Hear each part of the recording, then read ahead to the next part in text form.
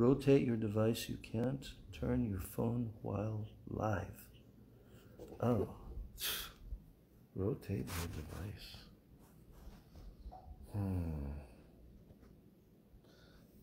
This is not easy to do.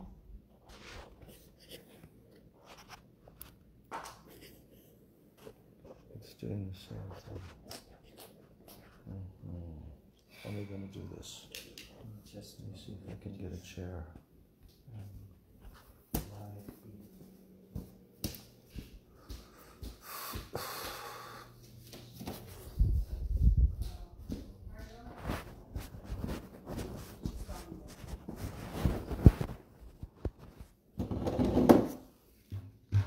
I'm going to solve all these problems very soon. Yeah, very soon. Yeah, but also just technical problems like this. Okay, so it's not allowing me to put it that way, so I'm going to put it this direction. And this is a really funky way of doing this.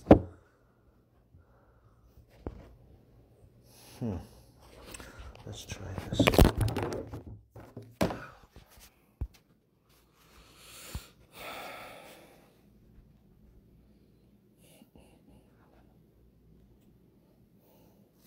So the new high-speed internet is also Verizon, right? Well, it's a different name, Frontier. You think they'd be using the same towers? They are. It's Verizon as this new company. So they want to make more money off the people that are already on Verizon, and nobody here has any other choice.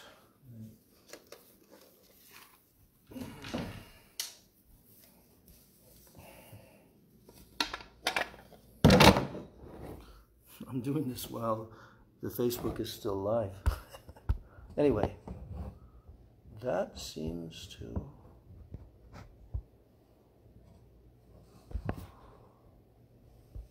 Okay, well, I'm just going to try it.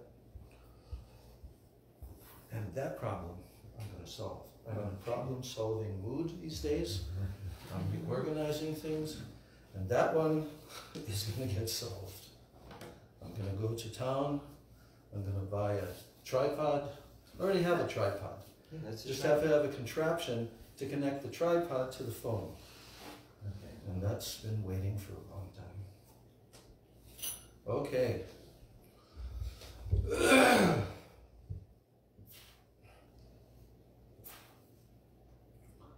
Om Jnana Timirandasya Yananjana Shalakaya Chakshurun Militam Yena Tasmai Shri Gurave Namah Mukam Karoti Vachalam Pangum Langayate Girim Yat Kripa Tamaham Bande Shri Gurun Dinataranam Vancha Kalpatarubhyascha Kripa Sindhubhya Evacha Patitanam Pavanebhyo Vaishnavebhyo Namo Namaha Namo Mahabhadanyaya Krishna Prema Pradayate Krishnaya Krishna Chaitanya Namani Gaura Trishe Nama He Krishna Karuna Sindho Dinabandho Jagatpate Gopesha Gopika Kanta Radha Kanta Namostute Tapta Kanshana Gaurangi Radhe Vrindavaneshwari Vrishabhanu Sute Devi Pranamami Hari Priye Vrindai Tulsi Devai Priyai Keshavasyacha Krishna Bhakti Prade Devi Satyavachai Namo Nama Shri Krishna Chaitanya Prabhu Nityananda Shri Advaita Gadadhar Shri Vas Adi Gaur Bhakta Vrinda Hare Krishna, Krishna Krishna, Hare Hare, Hare Rama, Rama Rama, Hare Hare. Hare Krishna, Krishna Krishna, Hare Hare. Hare Rama, Rama Rama, Hare Hare. I'm offering my unlimited Dandavat pranams and my Shraddha Pushpanjali at the lotus feet of my most worshipable beloved Gurudev Nitya Lila Pravishta. Om Vishnupad Paramahansa Sto Tarasata Sri Srila A.C. Bhakti Vedanta Swami Maharaj Srila Prabhupada. And then I'm offering my same unlimited Dandavat pranams and my Shraddha Pushpanjali at the lotus feet of my most worshipable beloved Siksha Gurudevs. Nitya Lila Pravishto Vishnupad Paramahansa Asto Tarasata Sri Srila Bhakti Rakshak Sridhar Goswami Maharaj. And Nitya Lila Pravishto Vishnupad Paramahansa Asto Tarasata Sri Srila Bhakti Vedanta Narayan Goswami Maharaj. And I'm offering my Dandavat pranams to the lotus feet of all of my Sri Sri Rupa Nuga Guru Varga, and my Dandavat pranams to all the Vaishnavas and to all the Vaishnavis. We've been reading Sri Chaitanya Charitamrita chapter, Madhya Lila chapter 15, which is entitled, The Lord Accepts Prasadam at the House of Sarvabhauma Bhattacharya. We're on the 154th verse of this chapter. And Sri Chaitanya Mahaprabhu in this chapter has been interacting with his eternal associates, his devotees, who have been staying with him in Jagannath Puri for 4 whole months, as they do every year. They come all the way from Bengal. From there they walk on foot in this big group. It takes 1 month. They're, I don't know, camping out along the way. There's all kinds of arrangements in those days. It's not like now, because everybody is ready to host, especially groups of Vaishnavas like that. So somehow or other, Shivananda Sain is bringing them every year. They're carrying also on their heads wonderful preparations that they've made and prepared by hand for Sri Chaitanya Mahaprabhu, like achar pickles, different types of pickles that keep for a whole year, right?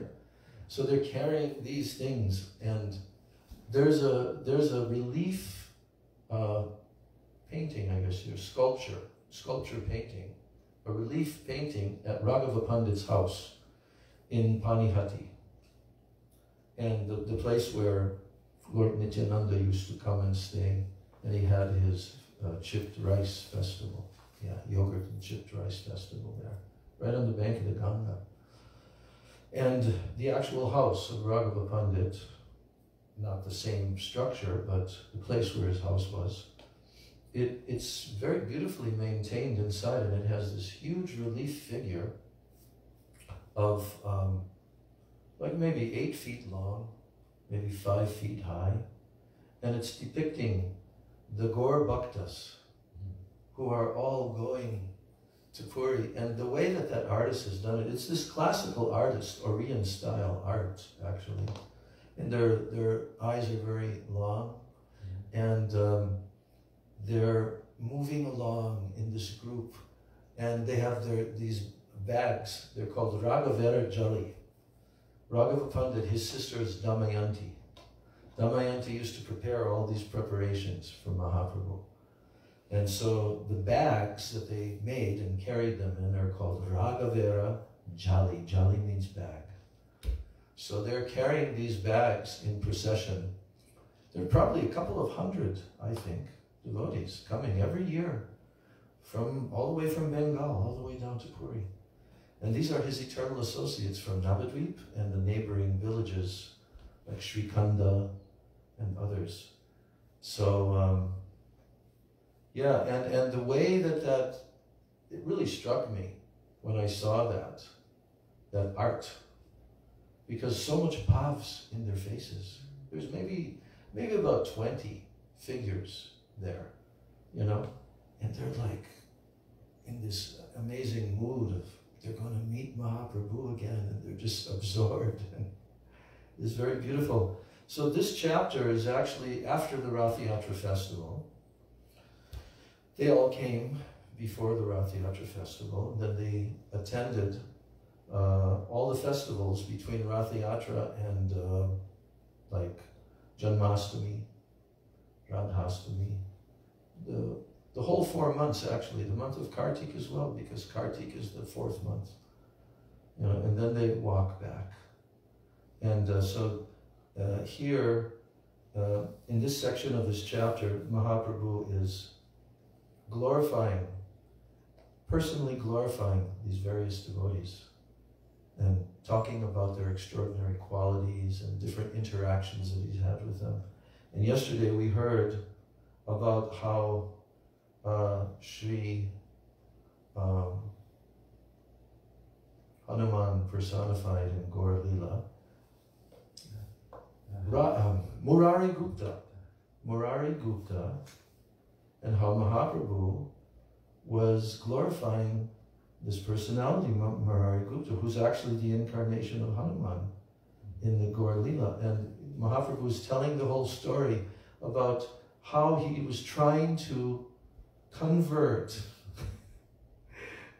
you know, Murari Gupta from worshipping Lord Ramachandra, Raghupati, and worshipping Krishna.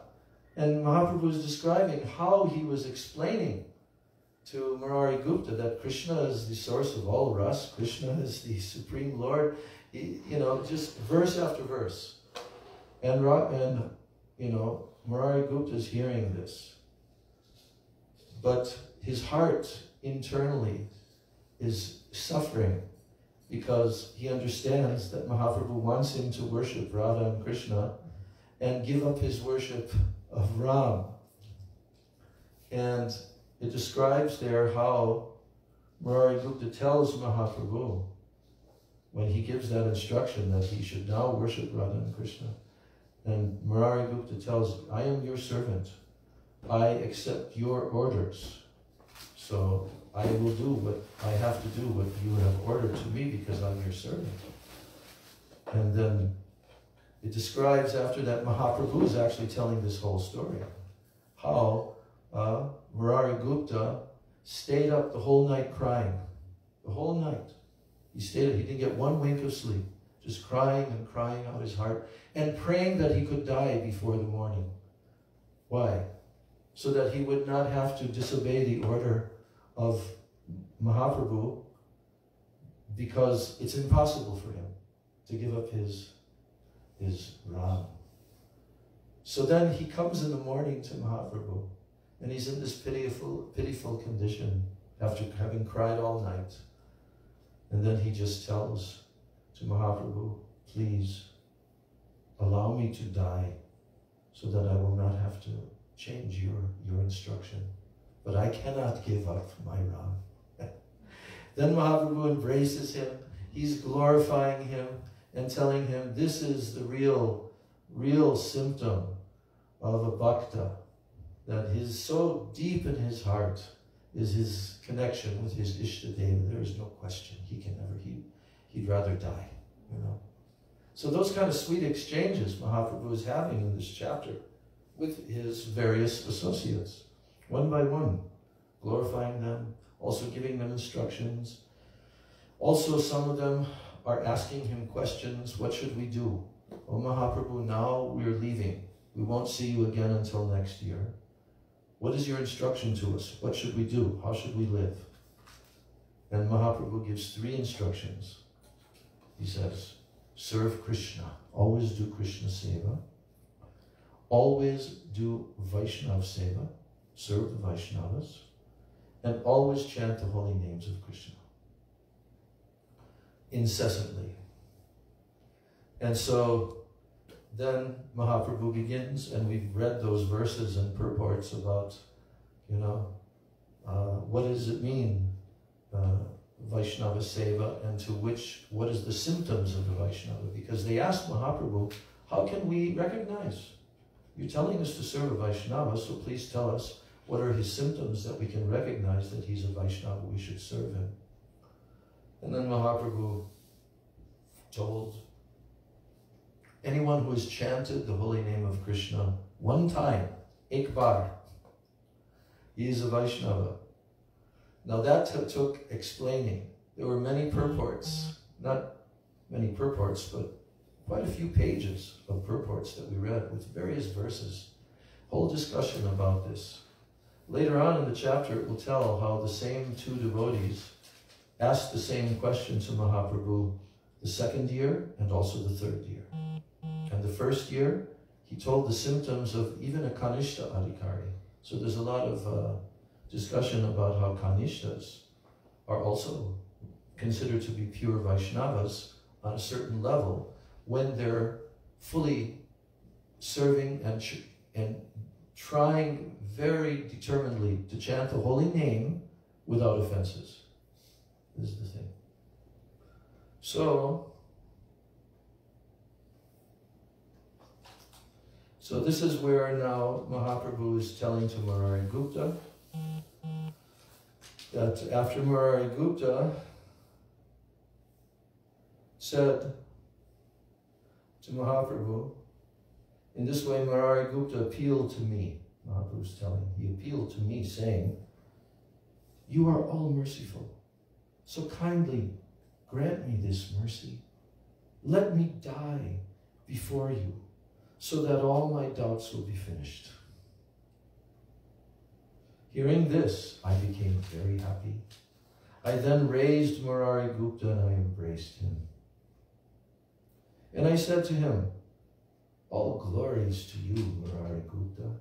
Sadhu, Sadhu Gupta. Tomar Sudridha Bhajan. Your method of worship is very firmly fixed.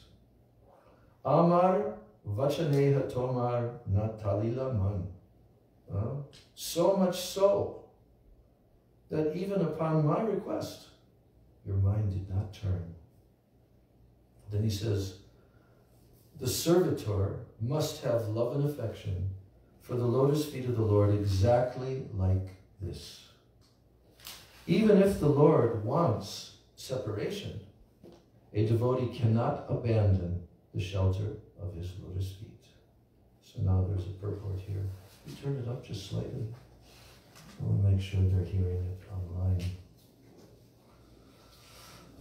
It's probably the same one that you used at Artik this afternoon. Hari Bol, Bol, Bol, Bol. Hare Krishna, Hari Bol. Yeah, I think it's okay now.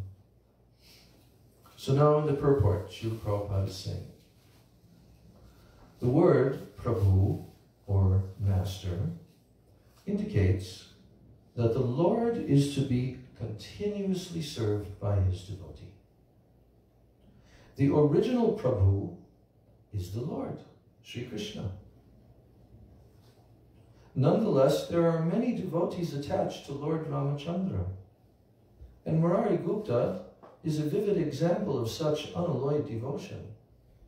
He never agreed to give up Lord Ramachandra's worship, not even upon Sri Chaitanya Mahaprabhu's request. Such is the chastity of devotional service, as stated in the Antya Lila of the Sri Chaitanya Charitamrita, chapter 4. Se bhakta danya yena chade prabhur charan. Se prabhu dhanya yena chade nijajan. Durdaive sevak jadi jai anyastane. Se thakur dhanya tare chule dhari ane. In a firm relationship with the Lord, the devotee does not give up the Lord's service under any circumstance. And as far as the Lord himself is concerned, if the devotee chooses to leave, the Lord brings him back again, dragging him by the hair. This is the pure love of the master and the servant. So then Mahaprabhu says, to Marigupta, E mata tomar nishta, jani bari tari. Just to test your nishta, just to test your firm faith in your Lord, I requested you again and again to change your worship from Lord Ramachandra to Krishna. And in this way, I congratulated Marigupta, saying, indeed, you are the incarnation of Hanuman, and consequently, you are the eternal servant of Lord Ramachandra. Why should you give up the worship of Lord Ramachandra and his lotus feet? Then Sri Chaitanya Mahaprabhu continued, I accept this Murari Gupta as my life and soul. When I hear of his humility, it perturbs my very life. Then Sri Chaitanya Mahaprabhu embraced Vasudeva Datta, and he began to speak of his glories as if he had 1,000 mouths. When Chaitanya Mahaprabhu glorified him, Vasudeva Datta immediately became very much embarrassed and shy, and he then submitted himself, touching the Lord's lotus feet. Vasudeva Datta told Chaitanya Mahaprabhu, my dear Lord, you incarnate just to deliver all conditioned souls. I now have one petition which I wish that you would accept. My Lord, you are certainly able to do whatever you like, and you are indeed merciful. If you so desire, you can very easily do whatever you want. But my Lord, my heart breaks to see the sufferings of all the conditioned souls. And therefore, I request you to transfer the karma of their sinful lives upon my head. My dear Lord, let me suffer perpetually in a hellish condition, accepting all the sinful reactions of all living entities. Please finish their diseased material life. Now here's a very important purport by Prabhupada. Prabhupada says, Srila Bhaktisiddhanta Saraswati Thakur gives the following commentary on this verse. In the Western countries, Christians believe that Lord Jesus Christ, their spiritual master, appeared in order to eradicate all the sins of his disciples. And to this end, Lord Jesus Christ appeared and he disappeared. Here, however, we find Sri Vasudeva Datta Thakur and Srila Haridas Thakur to be many millions of times more advanced than even Lord Jesus Christ. Jesus Christ relieved only his followers from all sinful reactions. Is that not true? Yes. That's the whole philosophy of Christianity, that Jesus died for your sins. If you accept him, then you can get this benefit. But if you don't accept him, you don't. Although he did make a provision for those who were personally executing him to be forgiven too, the Roman soldiers. Yes, he did. He did. So there's a little... okay. Yes. But in general, the whole philosophy is believe in Jesus and you're saved. I grew up with that, so I know it very, very well. So, but the point that Srila Bhaktisiddhanta Saraswati Thakur is making, it's not in any way belittling Jesus Christ, but he's pointing out how extreme. Vasudeva Datta is standing directly in front of Chaitanya Mahaprabhu, and he realizes that Chaitanya Mahaprabhu is the Supreme Lord, and that he can do anything. And he literally prays to him, please, I cannot tolerate to see the jivas suffering. Please take all of their sinful and place on my head, I will suffer perpetually.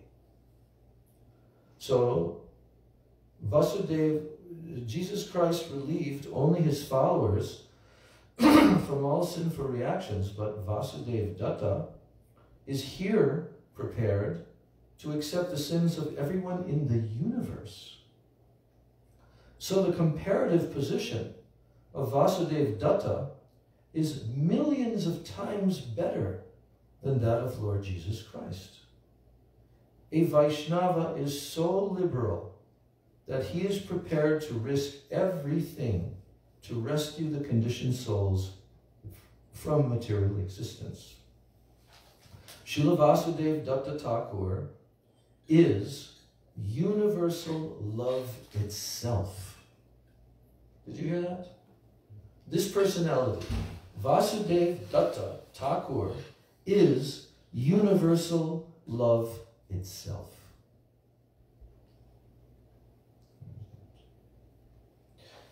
For he was willing to sacrifice everything and to fully engage in the service of the Supreme Lord. Srila Vasudeva Datta knew very well that Sri Chaitanya Mahaprabhu was the original personality of Godhead. Transcendence itself, and above the material conception of illusion and Maya. He understood who this personality is. Original personality of Godhead, transcendence itself, above the material conception of illusion and Maya. Lord Jesus Christ certainly finished the sinful reactions of his followers by his mercy, but that does not mean he completely delivered them from the pangs of material existence. A person may be relieved from sins once, but it is a practice among Christians to confess sins and yet commit them again. By getting freed from sins and again engaging in them, one cannot attain freedom from the pangs of material existence. A diseased person may go to a physician for relief, but after he leaves the hospital, he may again be infected due to his unclean habits. And thus, material existence continues. Srila Vasudeva Datta, he wanted to completely relieve the conditioned souls from material existence, so that they would no longer have an opportunity to commit sinful acts. This is the significant difference between Srila Vasudeva Datta and Lord Jesus Christ. It is a great offense to receive pardon for sins and then commit the same sins again. It is a great offense. Such an offense is more dangerous than the sinful activity itself. Vasudeva Datta was so liberal that he requested Sri Chaitanya Mahaprabhu to transfer all offensive activity upon him, so the conditioned souls would be purified and go back home, back to Godhead. This prayer was certainly without duplicity. He's telling this with no duplicity to Mahaprabhu. Vasudeva Datta's example is unique, not only within this world, but within the universe. It is beyond the conception of fruitive actors or the speculation of mundane philosophers. Due to being illusioned by the external energy, and due to a poor fund of knowledge, people tend to envy one another. Yes? Yes? There's envy in this material world, right? The conditioned souls envy each other. Why? Due to being illusioned by the external energy and due to a poor fund of knowledge. People tend to envy one another. Because of this, they are entangled in fruitive activity, and they try to escape this fruitive activity by mental speculation, karma jnana. Consequently, neither karmis nor jnanis are purified. In the words of Srila Bhaktisiddhanta Saraswati Thakur, they are Kukarmis and Kugyanis. Ku means bad. They are bad fruitive actors and they are bad speculators. The Mayavadis and Karmis should therefore turn their attention to the magnanimous Vasudev Datta, who wanted to suffer for others in a hellish condition.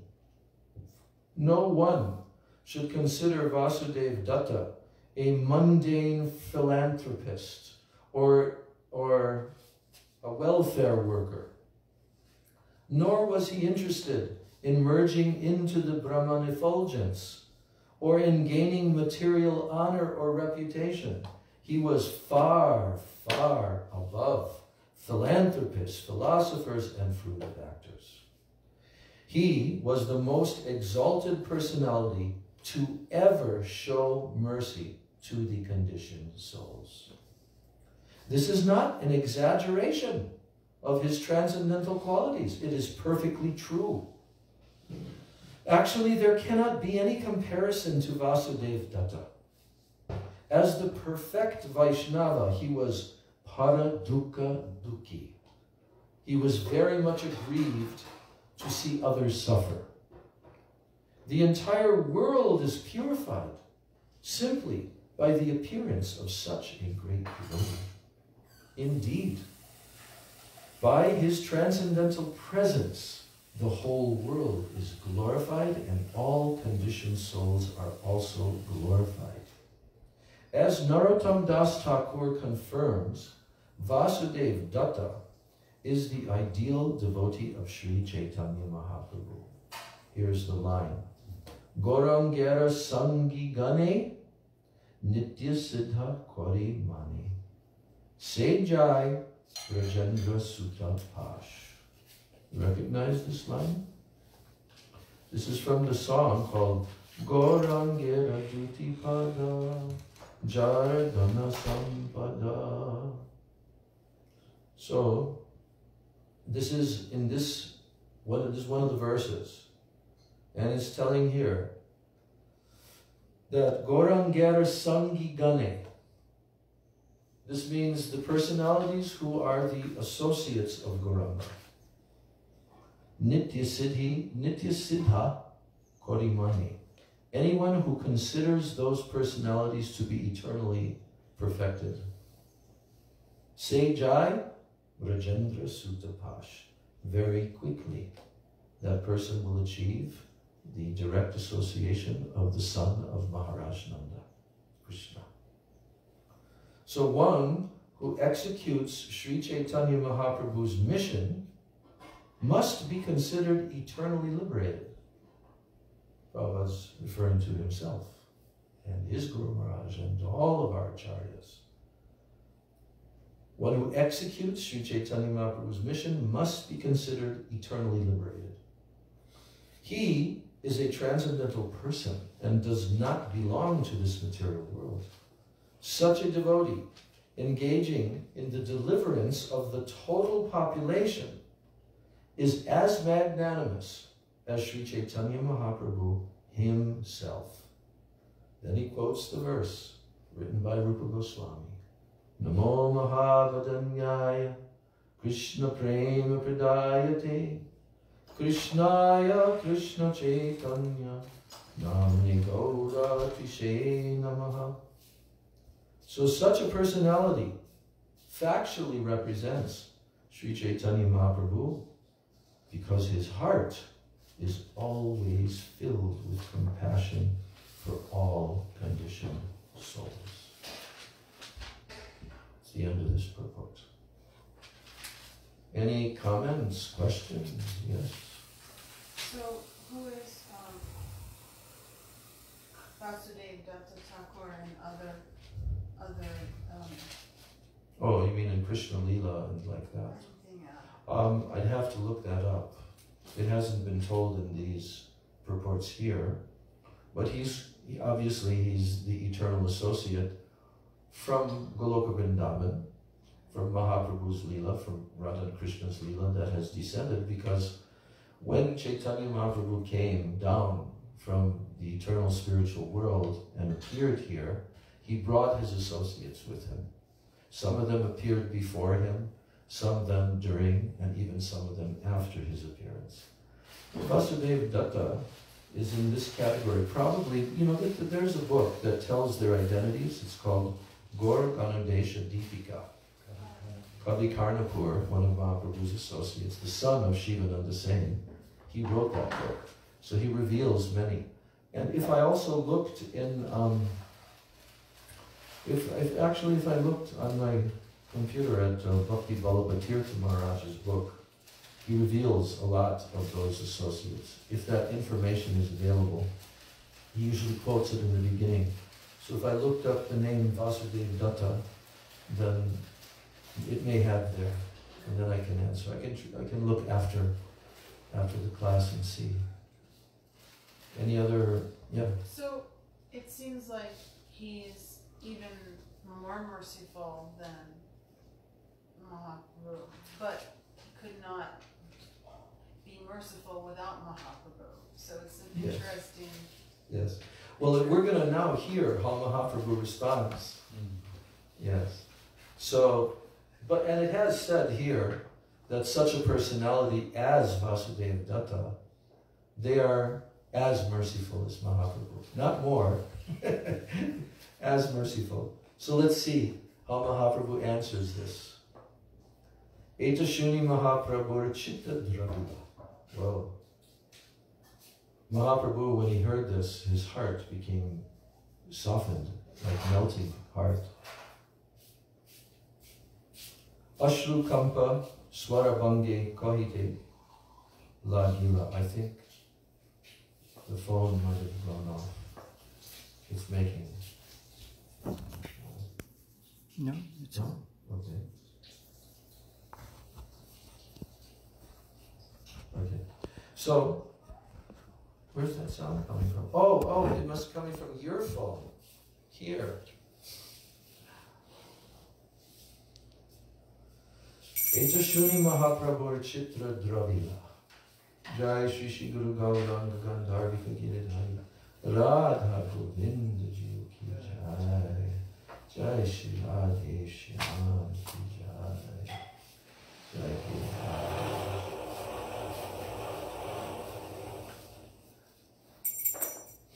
So when Sri Chaitanya Mahaprabhu heard Vasudeva Datta's statement, his heart became very soft. Tears flowed from Mahaprabhu's eyes, and he began to tremble. And in a faltering voice, he spoke as follows. Tomar vichitra nahe, tumi sakshat pralad. Accepting Vasudeva Datta as a great devotee, the Lord said, such a statement is not at all astonishing because you are the incarnation of Prahlad Maharaj. I was thinking. Tomar upare Krishner sampurna prasad. It appears that Lord Krishna has bestowed complete mercy upon you. There is no doubt about it. He said, Mahaprabhu said, whatever a pure devotee wants from his master, Lord Krishna doubtlessly grants, because he has no duty other than to fulfill the desire of his devotee. Then Mahaprabhu said, if you desire the deliverance of all living entities within the universe, then all of them can be delivered even without your undergoing the tribulations of sinful activity. Krishna is not incapable, for he has all potencies. Why would he induce you to suffer the sinful reactions of other living entities? Tumi jar hittavancha se hoilo Vaishnava. Whosoever welfare that you desire immediately becomes a Vaishnava. And Krishna delivers all Vaishnavas from the reactions of their past sinful activities. Are you getting this sequence? Here's a purport explaining this now. So first of all, Mahaprabhu, his heart melted and he was weeping and he was trembling, and to hear such a request. Right? So then he explained, this is not surprising, because you are directly Prahlad. You know how Prahlad prayed to Lord Srila, same prayer. And then Mahaprabhu is explaining that certainly, because you are such a Vaishnava, Krishna can arrange that. He can do anything. He's not incapable. And for sure, Krishna can do that without you having to suffer. And not only that, but whoever you desire, Krishna can immediately deliver him and he becomes a Vaishnava. It says here, whosoever welfare you desire immediately becomes a Vaishnava. And Krishna delivers all Vaishnavas from the reactions of their past sinful activities. So now we'll hear the explanation of this. Sri Chaitanya Mahaprabhu here informed Vasudeva Datta that since Krishna is all-powerful, he can immediately deliver all conditioned souls from material existence. So in essence, Sri Chaitanya Mahaprabhu said, quote, you desire the liberation of all kinds of living entities without discrimination. You are very anxious for their good fortune. And I say that simply by your prayer, all living entities within the universe can be liberated. You do not even have to take up the burden of their sinful activities.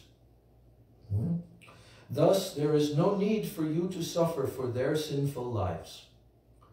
Whoever receives your compassion becomes a Vaishnava immediately. And Krishna delivers all Vaishnavas from the reactions to their past sinful activities. Krishna also promises this. Where? In the Bhagavad Gita. You know that? That Krishna promises. He makes this very promise. It's at the end of the Bhagavad Gita, 18th chapter. Sarvadharman prityajya mamekam sharanam braja aham tvam sarvapapebhyo mokshashyami ma shuchaha. Abandon all varieties of religion. Sarvadharman prityajya mam ekam sharanam braja. Just surrender unto me. I shall deliver you from what? All sinful reactions. Sarva papebhyo. Aham tvam sarva papebhyo moksha ishyami. I will deliver you. So, ma sujaha, do not fear. Do not fear, Arjuna. There's not going to be any sinful reactions. You just surrender to me and you do what I am telling you to do. Fight on this battlefield. So as soon as one surrenders to Krishna, as soon as one surrenders to Krishna, he becomes a Vaishnava. You see? If someone hasn't at least begun the process of surrender, he's not really yet in the category of a Vaishnava. But as soon as one fully surrenders to Krishna, then he becomes a Vaishnava. So in this verse from the Bhagavad Gita, Krishna promises to relieve his devotee from all the reactions to sinful life. It is a fact that a fully surrendered Vaishnava is completely out of the range of material infection. This is to say that he does not suffer the results of his previous pious or impious actions. Unless one is freed from sinful life, one cannot become a Vaishnava. Unless one is freed from sinful life, one cannot become a Vaishnava. In other words, if one is a Vaishnava, his sinful life is certainly ended. So according to the Padma Purana, here's a quote. Paprarabdha phalam papam kutam bijam phalonmukam kramenaiva praliyeta Vishnu bhakti ratatmana. This is describing the 3 different stages of sinful reactions. There are 3 different stages of dormant reactions to sinful activities to be observed in a sinful reactions may be just waiting to take effect. They're waiting. Haven't yet taken effect, but they're waiting. That's called phalonmukha. Phalonmukha. Then reactions may be still further dormant. That's called kuta. Or the reactions may be in a seed-like state, which is phalonmukha. That which is already fructified and No. good. Phalonmukham means the sinful reactions that may be just waiting to take effect. They haven't yet. The actual reaction hasn't yet, but they're just waiting to take effect. Then the kuta are the reactions that may be still even further dormant. They're on down the line, right? And then there's the reactions that may be just in a seed-like state. That's called bija. So in any case of these 3, all types of sinful reactions are vanquished, one after another, if a person engages in the devotional service of Lord Vishnu. Vishnu bhakti ratatmanam. Then Mahaprabhu quotes the Brahma Samhita, where it's telling, Lord Brahma is telling about, it's a very interesting verse from Brahma Samhita. He's telling how all the living entities in the universe, from Lord Brahma all the way down to the insects, they're all bound by their karma. So here's the verse. Yastvindra gopamatavindra mahosva karma bandhanurupa phalabhajanam atanoti karmani nirdahati kintu chabakti bhajam govindamadi purusham tamaham bhajami. Prabhupada would quote the 3rd line of this verse a lot in his purports. Karmani nirdahati kintu chabakti bhajam. So here's the translation. Let me offer my respectful obeisances unto the original personality of Godhead, Govinda, who regulates the sufferings and the enjoyments due to fruitive activity. He does this for everyone, from the heavenly king Indra and down to the smallest insect called Indragopa. That very personality of Godhead destroys the karmic reactions of one engaged in devotional service. Karmani nirdahati kintu cha bhakti bhajam. Bhakti bhajam means doing bhakti, right? And karmani nirdahati means burns up all these karmas. So Mahaprabhu is explaining this. He's telling to Vasudeva Datta, Tomar Icha Matre Habe Brahmanda Mochan. He says, because of your honest desire, all living entities within the universe will be delivered. For Krishna does not have to do anything to deliver all the living entities of the universe. Just as there are millions of fruits on the Udumbara tree, so millions of universes float on the waters of the river Viraja. Here's the purport.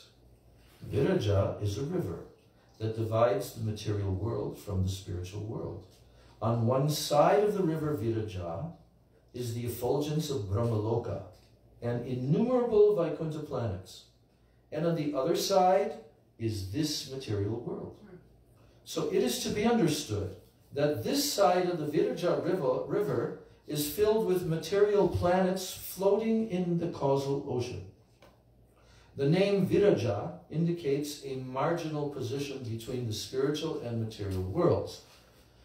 But the Viraja river is not under the control of the material energy. Consequently, it is devoid of the three gunas. Yes, so Mahaprabhu is saying, just as there are millions of fruits on the Udumbara tree, there are millions of universes float on the waters of the river Viraja. Now, the Udumbara tree is filled with millions of fruits, and if one fruit falls down from that tree, it has millions of fruits, and if one fruit falls down and it is destroyed, the tree does not even consider the loss. In the same way, if one universe is vacated due to the living entities having been liberated, that is a very little thing for Krishna. He does not take it very seriously. The entire spiritual world constitutes the unlimited opulences of Krishna, and there are innumerable Vaikuntha planets there. The causal ocean is considered the surrounding waters of Vaikuntha Loka. So Maya and her unlimited material universes are situated in that causal ocean. So indeed, Maya appears to be floating like a pot filled with mustard seeds. If of the millions of mustard seeds floating in that pot, if one seed is lost, the loss is not at all significant. Similarly, if one universe is lost, it is not significant to Lord Krishna. To say nothing of one universal mustard seed, if all the universes and the material energy Maya are destroyed, Krishna does not even consider the loss. Koti kamadenu patir chagi jaiche mari.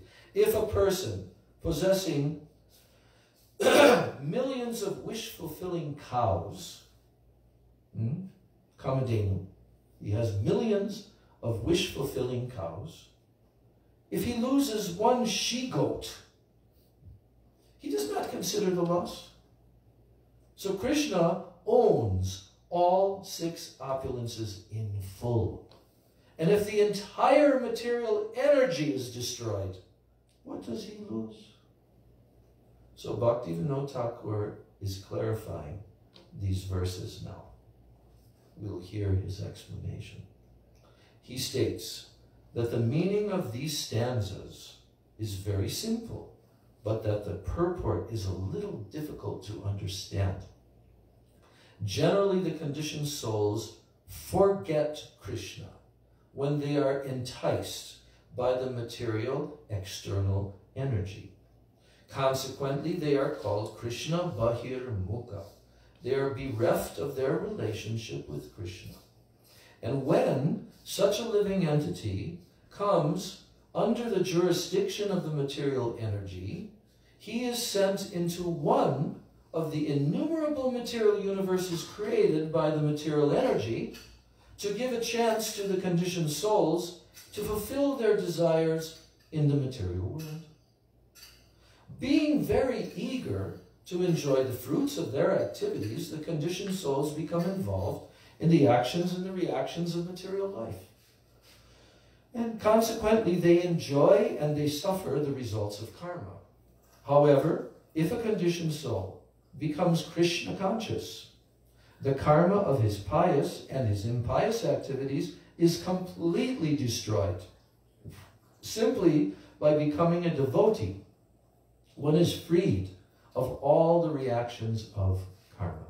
Similarly, simply by the desire of a devotee, a conditioned soul can attain liberation and transcend the results of karma. Since everyone can be liberated in this way, one may conclude that it is according to the sweet will of the devotee, whether the material world exists or does not exist. Ultimately, however, it is not the sweet will of the devotee, but it is the will of the Supreme Personality of Godhead, who, if he so desires, can completely annihilate the material creation. There is no loss on his part. The owner of millions of cows does not consider the loss of one she-goat. Similarly, Lord Krishna is the proprietor of both the material and spiritual universes. The material world constitutes only 1/4 of his creative energy. If, according to the desire of the devotee, the Lord completely destroys the creation, he is so opulent that he will not mind the loss. So, Sri Chaitanya Mahaprabhu continued by quoting a verse from the Srimad Bhagavatam, 87th chapter. This is the prayers of the Shrutigan, the personified Vedas who are glorifying the Lord. And they're telling, Jaya Jaya Jakyaham, Ajita Dosha Gribita Gunam, Tvam Asiyat Atmana, Samavarudha Samasta Bhaga, Aga Jagad Okasam, Akila Shakdyava Avabodha Kate, Vachid Ajayatmana Cha Charato Nicharen Nigama. Sri Chaitanya Mahaprabhu quoted this verse. He continued, O my Lord, O unconquerable one, O master of all potencies, please exhibit your internal potency to conquer the nescience of all moving and inert living entities. Due to nescience, they accept all kinds of faulty things, thus provoking a fearful situation. O Lord, please show your glories. You can do this very easily, for your internal potency is beyond the external potency, and you are the reservoir of all opulence. You are also the demonstrator of the material potency. You are also engaged in your pastimes in the spiritual world, where you exhibit your reserved internal potency, and sometimes you exhibit the external potency by glancing over it. Thus, you manifest your pastimes. The Vedas confirm your two potencies and accept both types of pastimes due to them. So, in these prayers by the Vedas personified, quoted by Mahaprabhu, the Almighty Personality of Godhead has three potencies: internal, external, and marginal. The conditioned souls, who are condemned due to their forgetfulness of the Lord, they are put under the control of the external potency when she creates the material world. Are you ready, or what? No. Oh, okay. You still have to take the plate off and everything, right? Well, the plate's off, but I forgot to make it off. I mean, the RT tray. Right. Yeah, okay. So, we're enjoying that. External potency, yes. So the three modes of material nature keep the living entity in a constant state of fear. There's a verse. Bhayam dutya beniveshata syat. That verse. This is the verse that Gurudev quoted, and there's a book made from that lecture in Australia. It's called Gurudev Tatma. At the end of this verse is the words Gurudev Tatma. So here, in the beginning of this verse, it's telling Bhayam. Bhayam means fear, right? Like Srila Prabhupada's name is Abhaya. Abhaya Charan. So Bhaya means fear. So the three material modes of nature keep the living entity in a constant state of fear. Bhayam dutya beniveshata. So the conditioned soul is always fearful due to being controlled by the external potency.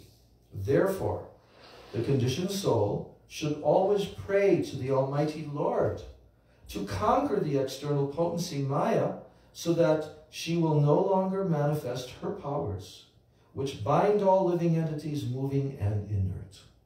By praying in this way, one will become eligible to remain constantly in the association of the Lord, thus fulfilling the mission of going back home, back to Godhead. So, in conclusion here, now in this way, Sri Chaitanya Mahaprabhu described the good qualities of his devotees one after another. And then he embraced them and he bade them farewell. So due to the impending separation from Sri Chaitanya Mahaprabhu, all the devotees began to cry. The Lord was also morose due to the separation from the devotees. Gadadhar Pandit, he remained with Sri Chaitanya Mahaprabhu, and he was given a place to live at Yameshwara. Yameshwara is on the southwest side of the Jagannath temple. Gadadhar Pandit resided there, and there was a small garden and a sandy beach known as Yameshwara Tota, the place that you like, that we all like. Have you been to Puri? But I know they Yeah. like that.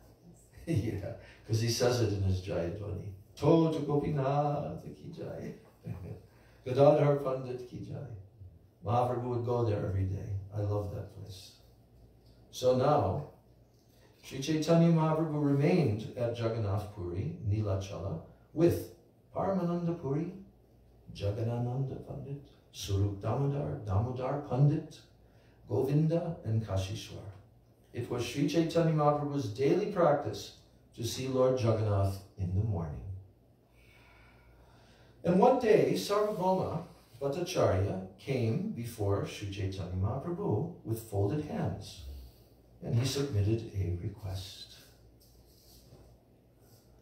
Since all the Vaishnavas had now returned to Bengal, there was a good chance that the Lord would accept an invitation. So Sarvabhauma Bhattacharya said, please accept my invitation for lunch for 1 month. The Lord replied, that is not possible, because it is against the religious principles of a sannyasi. And Sarvabhauma then said, please accept the invitation for 20 days. But Mahaprabhu replied, it is not a regulated principle of the renounced order. When Sarvabhauma requested Sri Chaitanya Mahaprabhu to accept lunch for 15 days, then the Lord said, I shall accept lunch at your place for 1 day only. Then Sarvabhauma then caught hold of the Lord's feet, lotus feet, and submissively begged, please accept lunch for at least 10 days. And in this way, by and by, Sri Chaitanya Mahaprabhu reduced the duration to 5 days. So thus, for 5 days, he regularly accepted Bhattacharya's invitation to lunch. And after this, Sarvabhauma Bhattacharya said, my Lord, there are 10 sannyasis with you. Then Sarvabhauma Bhattacharya submitted that Paramananda Puri Goswami would accept a 5-day invitation at his place. This had already been settled before the Lord. Then Sarvabhauma Bhattacharya said, Damodar Swarup is my intimate friend. Who's that? Swarup Damodar, the secretary of Mahaprabhu. He's my intimate friend, Sarvabhauma Bhattacharya said. He will come sometimes with you and sometimes alone. Then the other 8 sannyasis will accept invitations for 2 days each. And in this way, there will be engagements for each and every day during the entire month. So, purport. During the entire month, consisting of 30 days, Sri Chaitanya Mahaprabhu would visit Sarvabhauma Bhattacharya for 5 days. Paramananda Puri Goswami would visit for 5 days. Swarup Damodar for 4 days. And the other 8 sannyasis for 2 days each. So that's 16. In this way, the 30 days of the month would be filled. So he said, Sarvabhauma Bhattacharya, if all the sannyasis come together, it would not be possible for me to pay them proper respects. Therefore, I would be an offender. Sometimes you will come alone to my place, and sometimes you will be accompanied by Swarup Damodar. Having this arrangement confirmed by Sri Chaitanya Mahaprabhu, the Bhattacharya became very glad and immediately invited the Lord to his house on that very day. And Sarvabhauma Bhattacharya's wife was known as Shatir Mata, the mother of Shati. She was a great devotee of Sri Chaitanya Mahaprabhu, and she was affectionate like a mother. And after returning to his home, Sarvabhauma Bhattacharya gave orders to his wife, and his wife Shatir Mata began cooking with great pleasure. At Sarvabhauma Bhattacharya's house there was always a full stock of food. Whatever spinach, vegetables, fruits, and so on were required, he collected and he brought that back home. Sarvabhauma Bhattacharya personally began to help Shatir Mata cook. She was very experienced and she knew how to cook nicely. And on the southern side of the kitchen were 2 rooms for offering food. And in one of them, the food was offered to Shalagram Narayan. In the purport, Prabhupada says, among the followers of the Vedic way, the Shalagram Shila, the Vigraha of Narayan, is worshipped in the form of a stone ball. In India, every Brahmin still worships the Shalagram Shila in his home. The Vaishyas and Kshatriyas may also engage in this worship, but it is compulsory in the house of the Brahmana. So then the other room of the 2 rooms was for Sri Chaitanya Mahaprabhu's lunch.